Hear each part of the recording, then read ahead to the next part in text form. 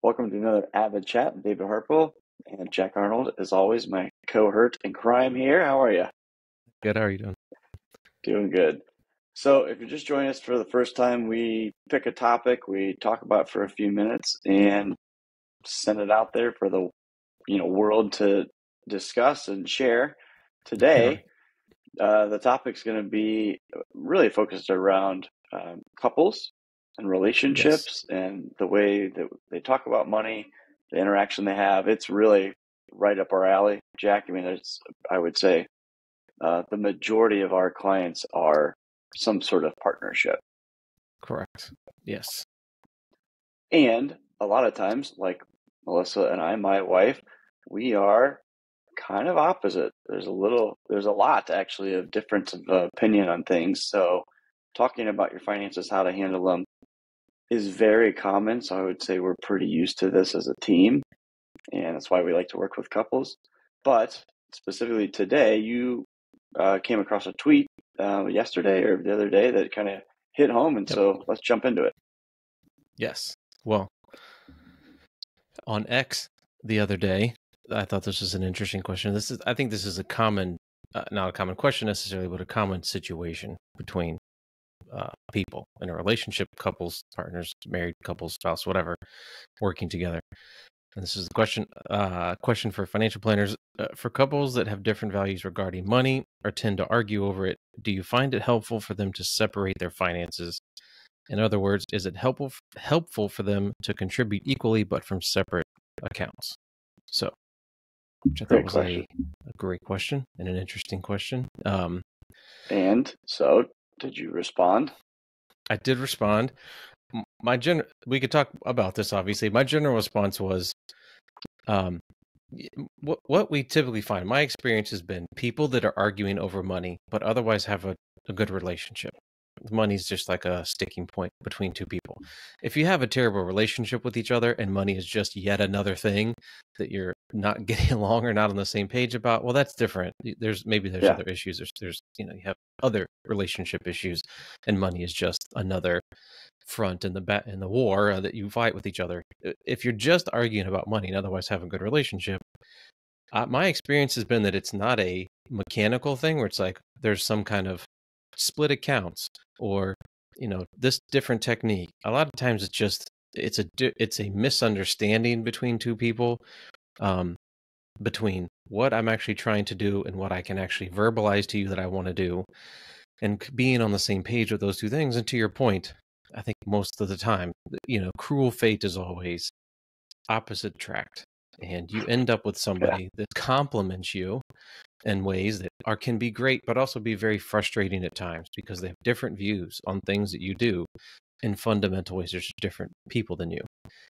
So until you can square those differences with each other and get on the same page and have a better understanding of where the other person's coming from, no amount of different accounts or any kind of technique in terms of splitting things up is going to solve that, because you'll still have these disagreements with each other on big things on what to do. So I just think getting on the same page with your spouse, partner is the thing to do. That's the first step. And then the techniques do whatever you want to do after that. You just have to figure out something that works so that you're on the same page. But getting on the same page, I think, is the first step. So to summarize, you're saying this is common. It is common. Couples normally view things differently, and they normally have a difficult time communicating, maybe articulating their viewpoint on the money. So then what happens is, if you and I are having a discussion and we feel strongly about something, there is no kind of mediator to the topic. So then it becomes somewhat of a tension type of conversation. And ultimately, you could say, I'm not talking about this anymore. I'm just fed up. I'm just done. Just whatever you want to do, Jack. Exactly. So that is normal. And I would say one of the processes that we can really help with is we are kind of the independent, set of new ears. Sorry, what I'm hearing you say, Jack, is this. And what I'm hearing you say, David, is this. Have we heard you correctly? Yep, that's right. Okay. So you kind of are on the same page. It's just, and then you start to talk about really what they're trying to do, which I would say normally gets back to, as a cohesive unit, like you said earlier, if there's not major issues in the relationship, it might just be, let's just reset. What are we trying to do with all of our money? And then go from there. Yeah, I mean, in our experience, normal, and maybe it's not the right, in our experience, and commonly, it's people just, they think that they are on opposite ends of things.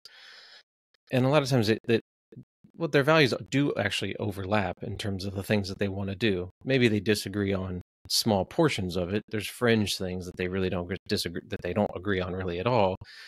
But again, I have found that if people are in otherwise good relationships and they have, some kind of, they can work together well on things, I find that once the other person more understands where the other person's coming from, and obviously vice versa, the easier that they can be like, oh, well, okay, yeah, that's fine. I can do that. That's not a big deal. I misunderstood. I thought, very common thing is one person will be we got to save, very diligent, very almost frugal, super saver type. And the other will be the person that's like YOLO.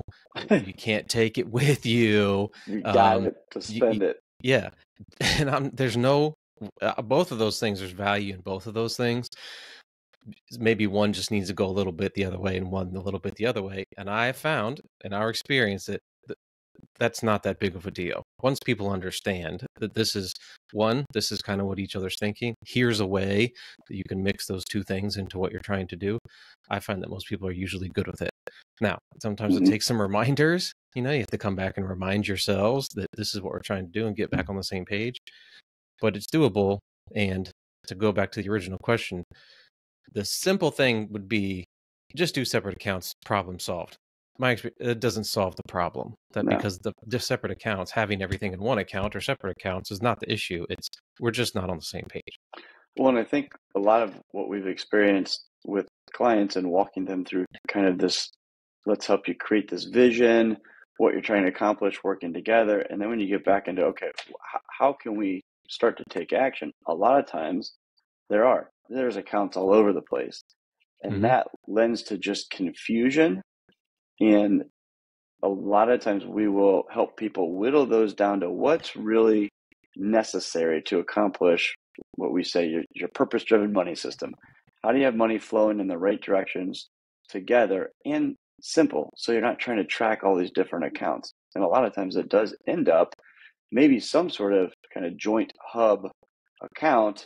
And then for little frivolous spending, a lot of times people will just say, all right, well, I want to spend $500 a month and I don't want to think about it.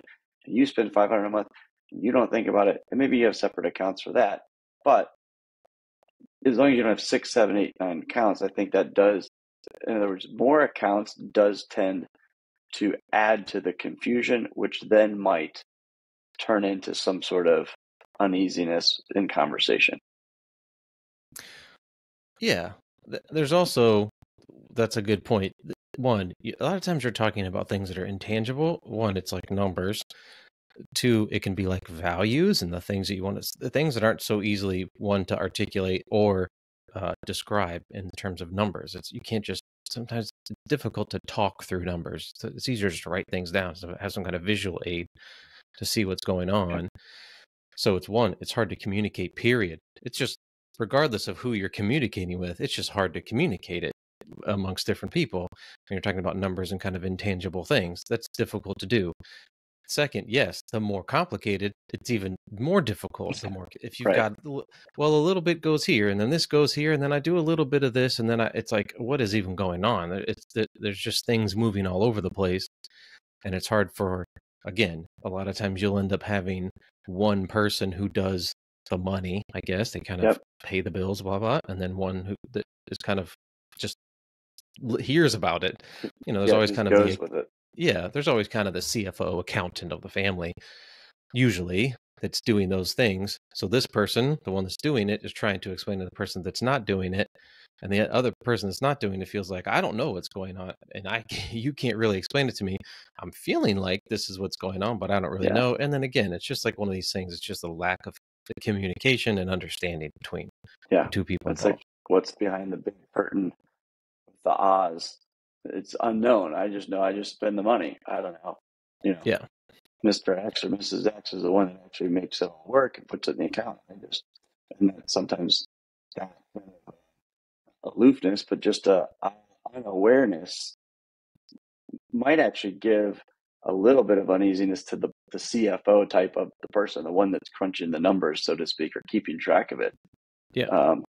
So it all comes back to, as we always say, the values, what are you trying to accomplish, but also having open dialogue.